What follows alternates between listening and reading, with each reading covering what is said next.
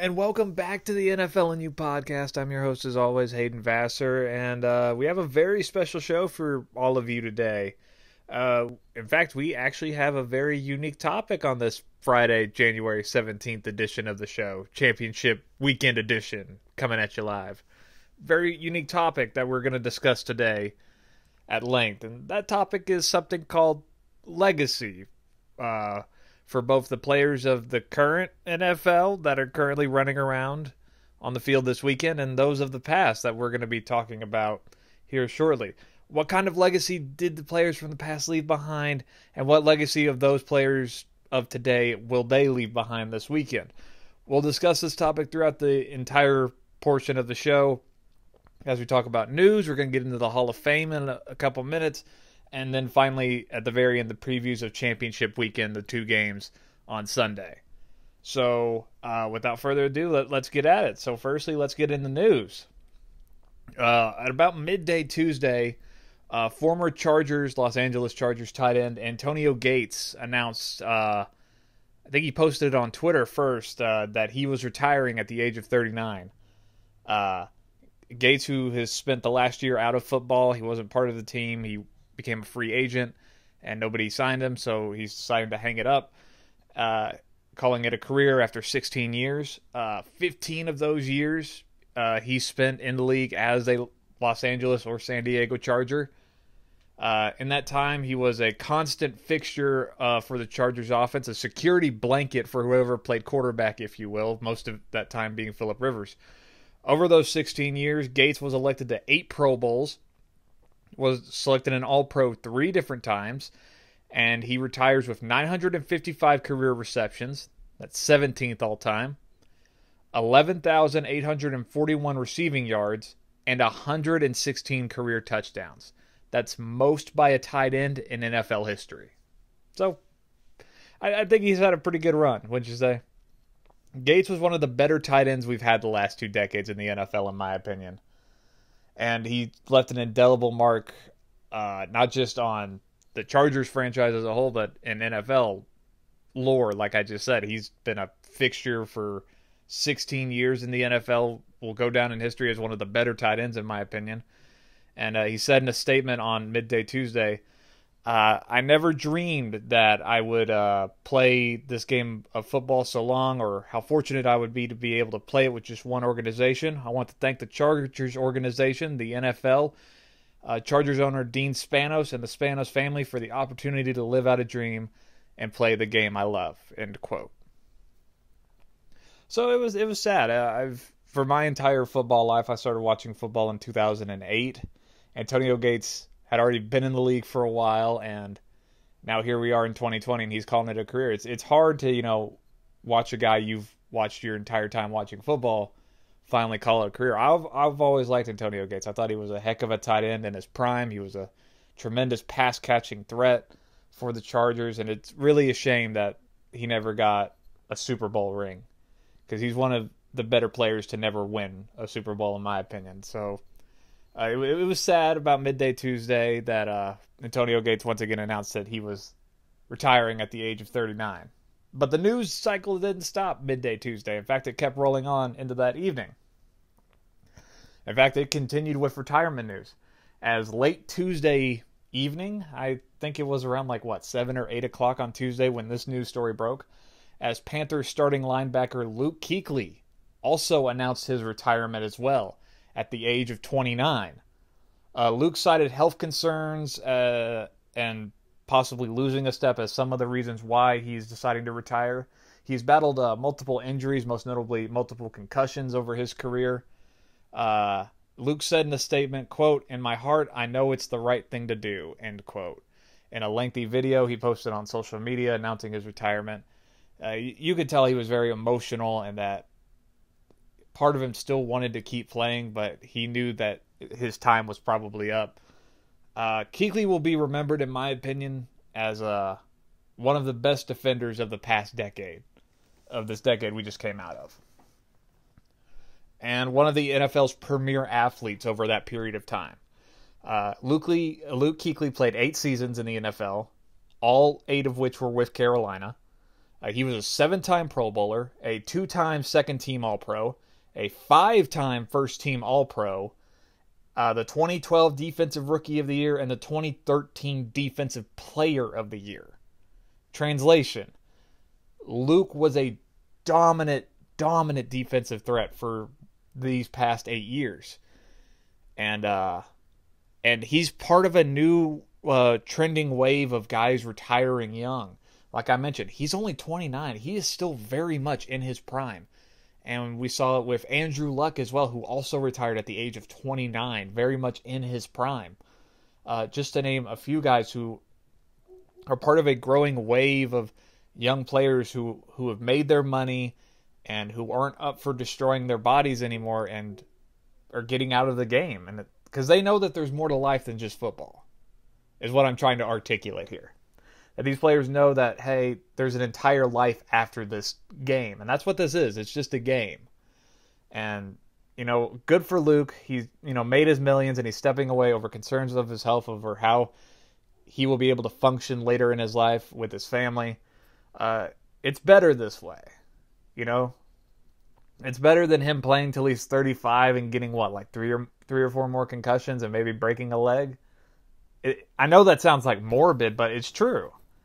It's better that he's concerned about his health now and that he's stepping away. He's made millions and millions of dollars. He doesn't even need to work another day in his life. And he's hyper intelligent. He'll be able to find probably like a studio analyst job after football. I think that was probably the best characteristic of Luke Kuechly, in my opinion. He was a great player. He had tremendous talent. But that man was hyper intelligent with how to diagnose plays, both on the fly and studying tape. And he was overtly committed to all of that. Just a tremendous both player, athlete, and figure in the NFL for, like I said, that entire decade. He was one of the best defenders the NFL had. And he'll sorely be missed now that he's gone. Once again, Luke Kuechly retiring at the age of 29 on Tuesday night. Now, we just talked about those two guys retiring, and I want to say, I mentioned Antonio Gates. I feel confident that he could probably make it into the Hall of Fame one day. I think one day Luke Kuechly could probably make it in as well. They've had such great careers, even though Luke's was a bit shorter than most, but he made such a tremendous impact over those 8 years. I see no reason why he shouldn't one day get in and grace the halls of the Hall of Fame. And speaking of the Hall of Fame, you see that? That's a transition, folks. On Wednesday, the full slate of the Centennial class, the 100th class to be inducted into the Pro Football Hall of Fame was announced. Now, this year was a bit different. It was a supersized edition of the Pro Football Hall of Fame. As 15 new people were inducted into the Hall of Fame. A couple coaches, a couple contributors, and a bunch of players. So here's what we're going to do. I would like to take a couple minutes and talk about each one of these candidates. I know you're already rolling your eyes because I said it was 15 people. We're not going to go in depth. We're just going to give you a couple bullet points on each one so that, hey, you have a couple interesting facts and you can be the football nerd in your little friend group like I am and just spout random facts about Harold Carmichael from the 70s that nobody else knows about. All right? Sound fair? Okay. So we're going to go through each one, name off a couple little things, and then we'll get to previews. All right? So let's start with the two that were announced this past weekend on the analyst shows on CBS and Fox. We're going to start first with Bill Cowher. Bill Cowher was the Steelers head coach from 1992 to 2006. In that time, he went 149, 90, and 1 as a career head coach in that span. That's really good. He was named the 1995 AP Coach of the Year after guiding the Steelers to their first Super Bowl appearance in decades, if I'm remembering correctly. They would come up short in that game. But Bill would eventually get a shot at redemption about a decade later. In 2005, the Steelers fought and clawed their way to the Super Bowl with young Ben Roethlisberger and Jerome Bettis, and they were able to lambaste the Seahawks in that game to bring the Lombardi Trophy back to Pittsburgh and give the Steelers franchise 6 Super Bowls at that time, a record. I think the Patriots have tied that up by then. But yeah, that's Bill Cowher. All right? Steelers legendary coach. Finally getting it. Next one up, Jimmy Johnson. Fresh off winning a national championship at the University of Miami, Jimmy made the jump to the pros after his buddy, Jerry Jones, bought the team in the late 80s. I think it was like 88, 89. Anyway, Jimmy becomes the head coach, and he coached the Dallas Cowboys from 1989 to 1993. In that time, he built a dynasty, turned a very low-list Cowboys team into a Super Bowl dynasty, literally. Was named the AB Coach of the Year in 1990, won back-to-back Super Bowls in 1992 to 1993, and has been well talked about and dramatized.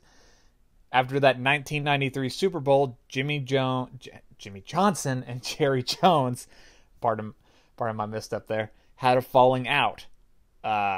Jimmy then took his ball and went to the Miami Dolphins, where he coached them from 1996 to 1999. He wasn't able to necessarily replicate the success he had in Dallas there, but he still had some notable winning seasons while he was there. After the 99 season, he retired, and if any of you know Jimmy Johnson, he likes to fish a lot, and then he eventually became a Fox, on that Fox commentator show. I am really stumbling over my words here.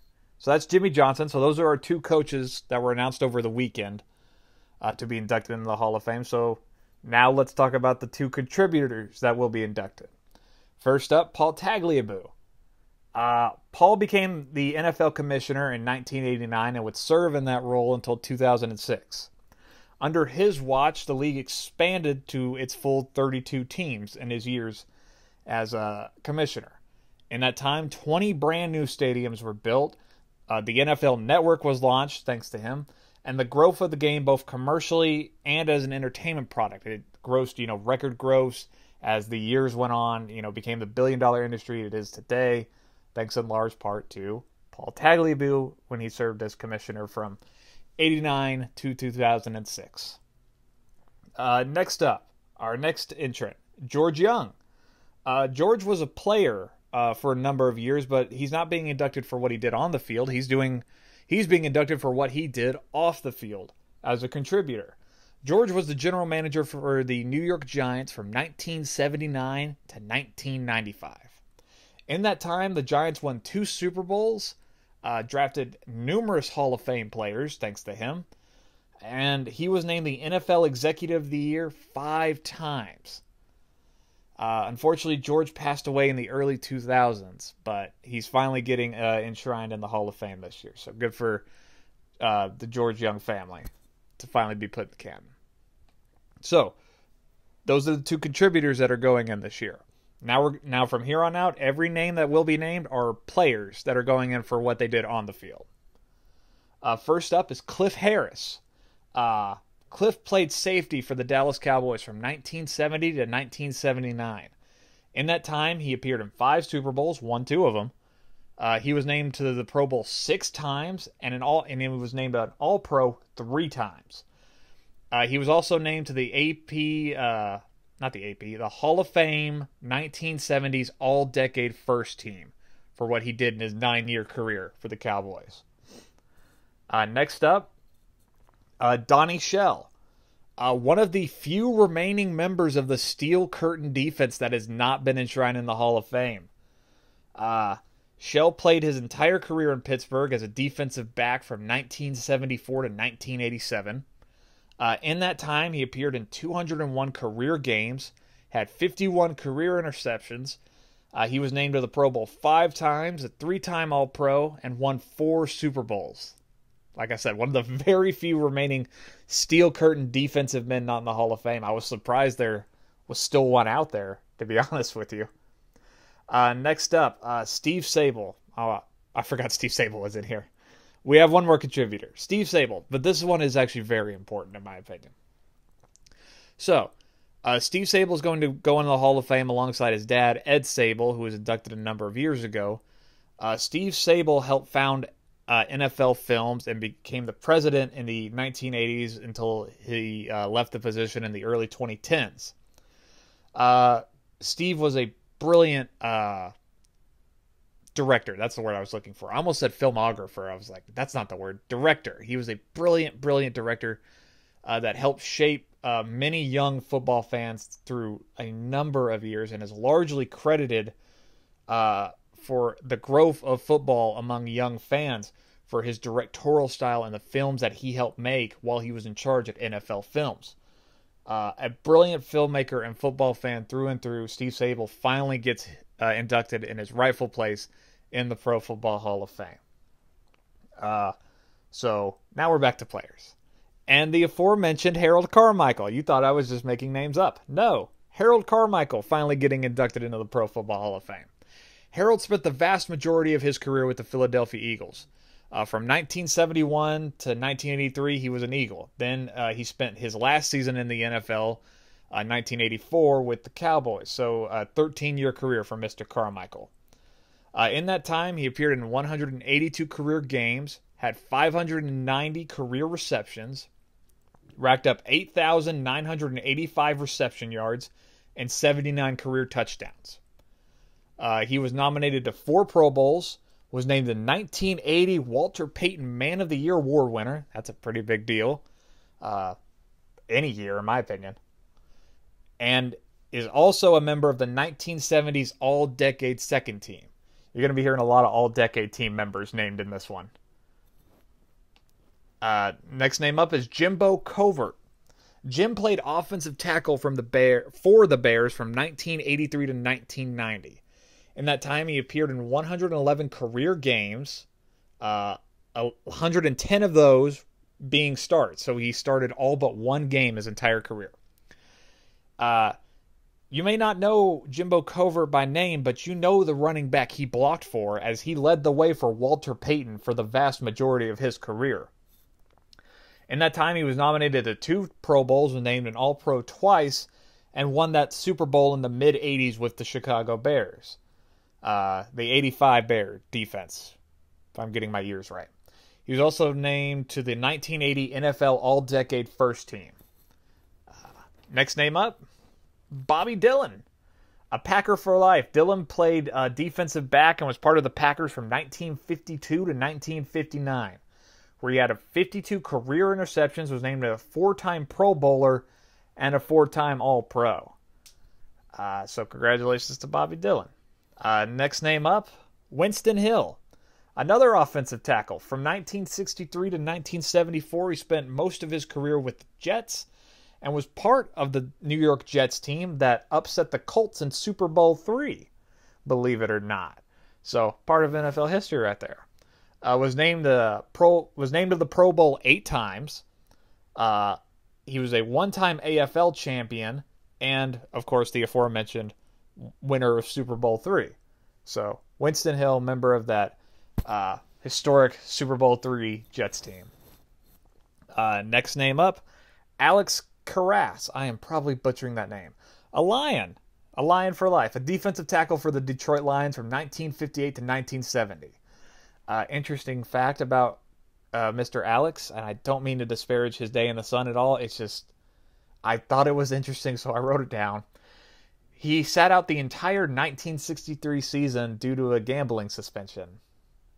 I know that feels like such a downer, but I was trying to find interesting facts, and you know what? That was the most interesting out of all the guys going in this year. So, a 4-time Pro Bowler, a 4-time All-Pro, and member of the 1960 NFL All-Decade Team. Defensive tackle for the Lions, Alex Karras. Next name up, and in my opinion, one of the more interesting players in this class, Duke Slater. An offensive tackle from 1922 to 1931, and I didn't write the teams down because you've probably never heard of the teams he played for. Back in the very, very early days of the NFL, those first few years. Duke Slater was the very first African-American offensive lineman in NFL history. And he never missed a game due to injury, if I remember correctly.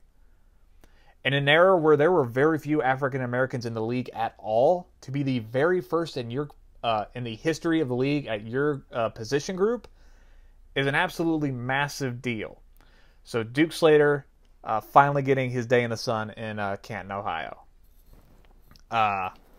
Next name up, Max Speedy. Mac was a member of the Browns from 1946 to 1952. In that time, he racked up 5,602 reception yards and 33 touchdowns. A 2-time Pro Bowl nominee, a 3-time All-Pro, a 4-time AAFC champion, and a 1-time NFL champion, and to top it all off, a member of the 1940 NFL All-Decade team. Now, you probably heard me rattle off his, career numbers, and you're thinking, oh, that's really? They let him in with those numbers. If you go back and look at his stats year by year, he had 2 different seasons where he racked up 1,000 receiving yards. Back then in the NFL, that was a massive deal to do that. An absolutely crazy thing to have even one season where a guy does it. But he had 2 seasons. They weren't back-to-back. I think there was a year separating them where he had over 1,000 receiving yards. So Max Speedy, a member of the Browns from 46 to 52, finally getting his name in the sun. All right, last name up. You ready for this one? Ed Sprinkle. Best name in the hall, Ed Sprinkle. Ed was a member of the Bears from 1944 to 1955. And he just about did it all when he played for the Bears. He played literally every position. Guard, defensive end, and linebacker. He did it all, I'm telling you. A 4-time Pro Bowl nominee, a 1-time NFL champion, and a member of the 1940s NFL All-Decade team, Ed Sprinkle.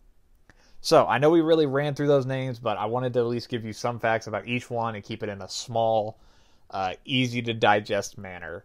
So, when you hear those names again in August, when they're finally inducted, you can say, hey, I remember Duke Slater from when I heard it on that one weird podcast. Yeah. So, congrats to the 15 newest members of the Pro Football Hall of Fame. Can we get a round of applause for those members? That's me trying to clap while I hold my microphone. So congrats to those Hall of Fame members. And just a really quick side note, I don't mean to raid on this parade, but I wrote a new piece. It's not really an article. I wouldn't want to call it an article. I'd like calling it a piece instead. About a guy who was left off the Hall of Fame list this year, Cowboys wide receiver Drew Pearson.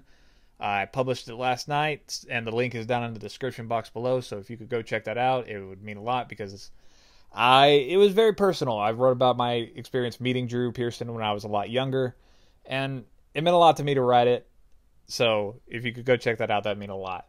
Thank you, and that's what they call a cheap plug, kids. Alright, so without any further ado, let's get into the game preview, shall we? That's why everybody is here. So, we're going to go in chronological order like we always do, and that means we're starting with the AFC Championship game. It's a rematch. Both of these games are a rematch, but this one's a rematch. In Week 10, when the Chiefs went to Tennessee to play the Titans pulled off an upset, 35-32. That was Mahomes' first game back from the dislocated kneecap. Remember that injury? That was his first game back. He threw 3 touchdowns, had that great Superman throw, and he looked every bit as dangerous as he ever did. But at the end of the game, Titans special teams was the real story, as they blocked a field goal that would have sent the game to overtime. Block it, win the game, Titans pull the upset, and now here we are. Now that game is actually very interesting when you go back and look at it. Arguably one of the better games we had this season. But the ramifications that came out of it were just as interesting in my opinion. That game was the last time the Chiefs lost a game. That was it. The Titans were the last team to beat these Chiefs. And in fact, it could really be argued that game was a turning point for this Chiefs defense. Excluding last week versus Houston, that one playoff game last week, excluding that game, this Week 10 game against the Titans was the last time the Chiefs defense allowed a team to score more than 30 points on them. 30 or more points, excluding last week's game. After this game, that Chiefs defense turned a corner. They started playing great shutdown football. Granted, they were playing a lot of bad teams, but still, they turned it around. It's when they started to become a complete team, that complete team that I raved about for like all of December.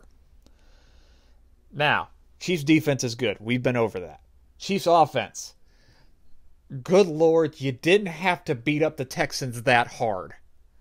It was not necessary to hit them that hard. They were dead already, but you kept kicking them. They showed that they were every bit as dangerous as everyone said they were last week. If you were doubting this Chiefs offense at all, Just go watch that game and call me in the morning, because that should massage all your concerns about this Chiefs offense. Granted, they're probably not as good as they were last year on offense. And that's okay. You can't always be an offense that puts up 50 passing touchdowns in a year. And you know what? They're not going to come out of the gate white hot. They're not going to be that team that's going to put up like 30 points going into halftime every week. They're not going to be that.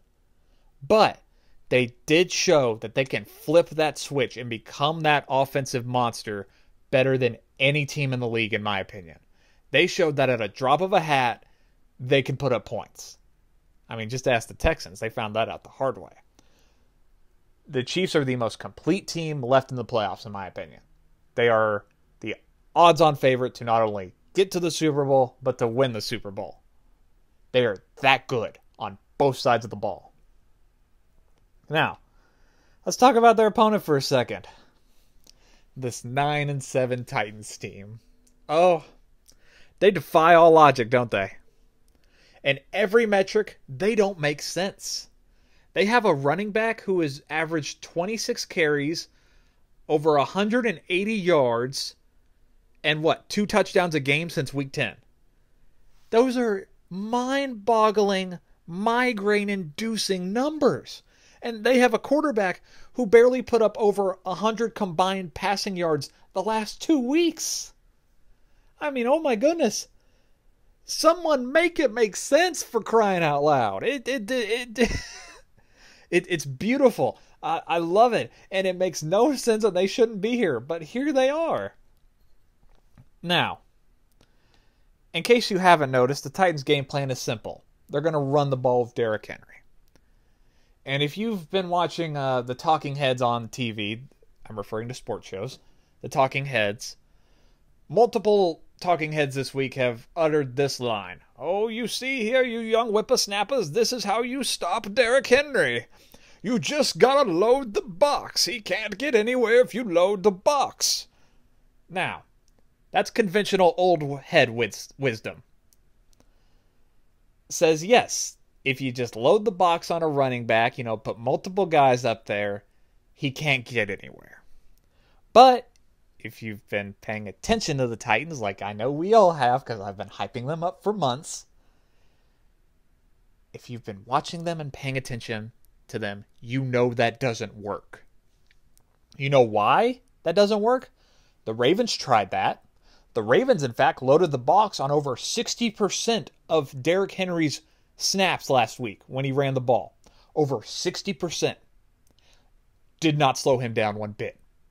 Did not stop him one bit.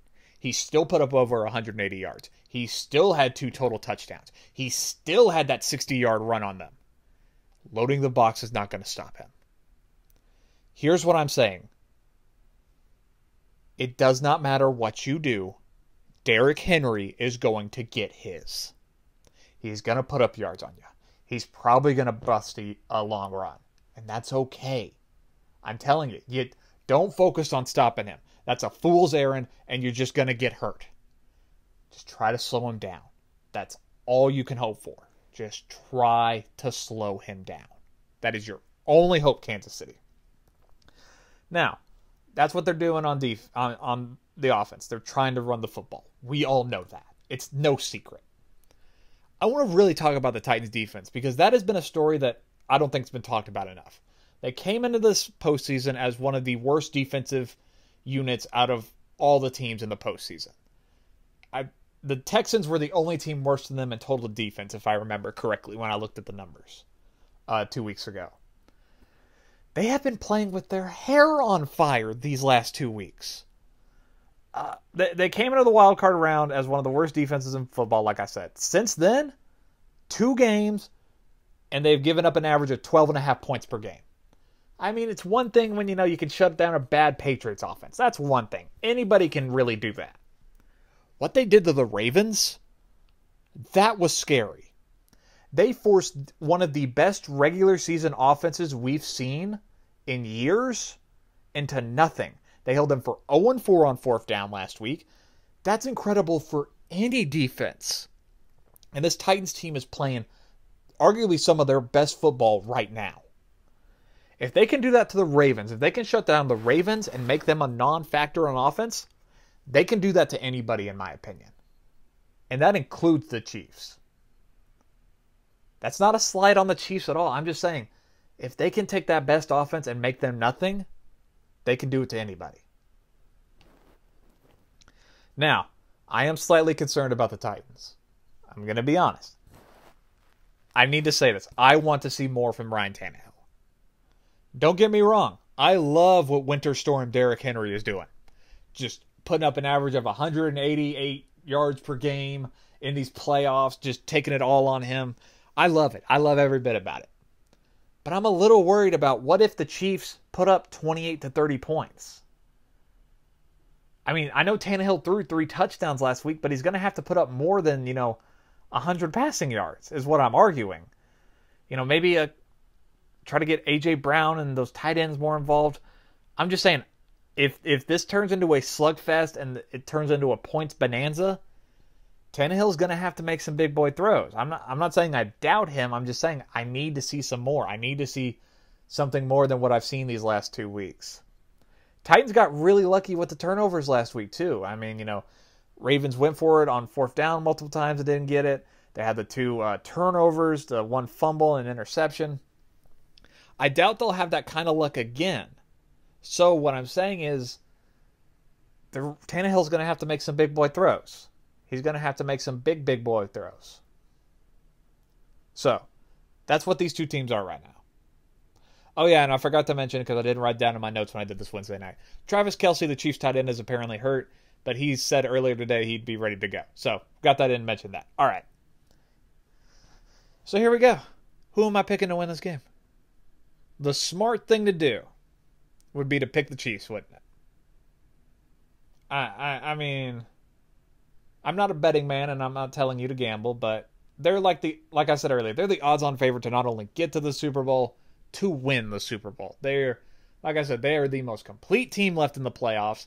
And in fact, before everybody started getting eliminated, they were one of the better teams in the entire playoffs. The smart thing to do would be to pick the Chiefs. Do you know what else was the smart thing to do? Take the Patriots to beat the Titans. It was also a smart thing to take the Ravens to beat the Titans. And look how that turned out. I don't think the Titans are a better team than the Chiefs. But the better team doesn't always win. And that's why I'm saying the Titans win this Sunday. Tighten the heck up. Let's get it, baby. Tighten the heck up. It's just such an odd thing that we're seeing in the playoffs right now with this team. They don't make sense. They're a Cinderella story. They're much like the 2017 Jacksonville Jaguars. They won like 13 games, didn't they? They were all defense. Their offense was a shell of what an offense should be. But they almost went to a Super Bowl too, didn't they? They were 15 minutes away. This Titans team is the hottest team in the playoffs right now. They fear nothing, and they're going to come in and not be afraid of this Chiefs team that they've already beaten once. And that's why I'm taking the Titans to win. Now, I want to preface this by saying, I could easily see the Chiefs winning this game too, and no matter who wins this game, I'm cheering for whoever the AFC champion is in the Super Bowl. I'm just going to throw that out there. So, I'm taking the Titans to win the AFC Championship game. Let's talk about the NFC Championship game. Green Bay at San Francisco. This one's also a rematch of a game that occurred earlier in the season. The Week 12 game where the Packers traveled to San Francisco on Sunday Night Football. And then what unfolded was a one-sided mugging. A defensive smackdown of epic proportions as the 49ers won 38-7. As Rodgers had one of the worst games of his career as he barely put up over 100 passing yards. Now, interesting note, much like the Chiefs, this rematch, that loss to San Francisco the first time around, was the last time the Packers lost a game. I know, it's such a weird coincidence. Flash forward to now, and does it really feel like much has changed between these two teams? I don't think so. The 49ers defense showed it was every bit as dangerous as it was hyped up to be as they forced the Vikings offense into a pathetic shell of itself and just broke their will to fight halfway through the game. I mean, that was the defense that we talked about for the majority of the year, and it showed up in the postseason. The Packers, on the other hand, still feel like there's something to be desired when you watch them play. They looked very beatable versus the Seahawks, didn't they? They looked beatable. But Rodgers showed that with the game on the line, he can still make those big-time money throws, as he had two big boy throws on that final drive to bleed out the clock versus the Seahawks. And that's something you really can't account for or can put into numbers, is that when in a big-time moment, Rodgers might just uncork a big boy throw. That he's shown he can still do that. That he is still very much capable of doing that. Now, speaking of the 49ers offense real quick. They aren't unbeatable. Despite what their record says, they are not unbeatable. We've seen them held under 100 rushing yards at more than 1 or 2 times this year. That's what they like to do. They like to run the football. Now, their game plan changes every week because Kyle Shanahan likes to draw up the game plan from scratch, and I really like that. But they're going to run the football. That's how they beat this Packers offense last time. That's what this Packers defense is weak against. Should just run right at them and control time of possession. That's been the 49ers' MO the entire season. It's what they did to the Vikings last week. I expect them to do it again to the Packers this week.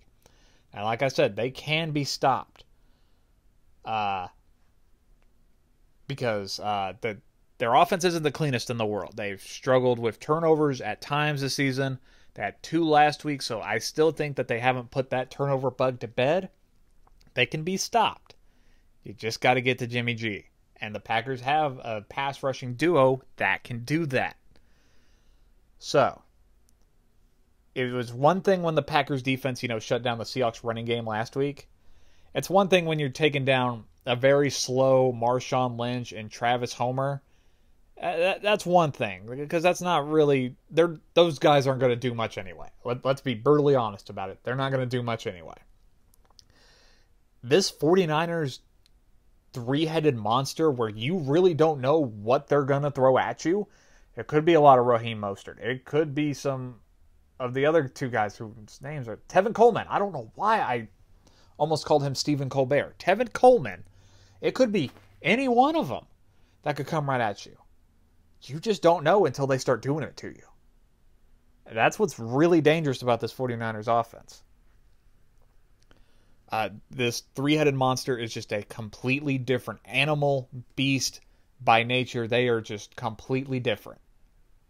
So, with all of that in mind, who's going to win this game? I think it's the 49ers. I really do. In fact, I would really be surprised if this was a close game in the fourth quarter.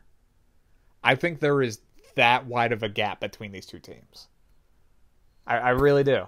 Now, maybe Rodgers comes out and makes some throws, makes it interesting. I would like to see an NFC Championship game be interesting. I really do, because in my mind, this game's probably over by halfway through the third quarter. I don't think it's going to be as ugly as that Sunday Night Football game was. It definitely won't be that ugly or that much of a blowout. But I'm expecting us to go into the fourth quarter realizing this game is well in hand for the 49ers. That's what I'm trying to say. So, those are our 2 previews, and that's all we have for today's Friday show. I know it's another short one. So, next time we talk will be Monday, where we'll recap these 2 games, these championship games. We'll know the Super Bowl slate, so that'll be pretty nice. And we'll talk about any news that has happened since then. So, thanks for stopping by, and I'll talk to you Monday. Bye.